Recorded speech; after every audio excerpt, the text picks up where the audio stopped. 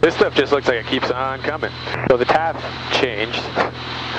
Like airborne, it all changed. So after 7, it's supposed to be gone. That sounds great. How was the ride through all that?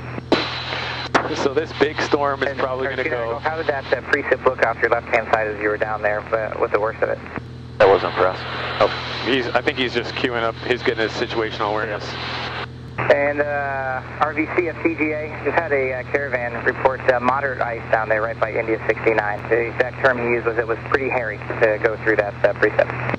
Okay, but we're going to look at diverting. So what we could do is sit here and wait for it all to go away and then go night back, the quick VFR leg to get there. So when things don't go as planned, I'm definitely happy to have situational awareness from ForeFlight combined with SiriusXM data. I left my wigwags on.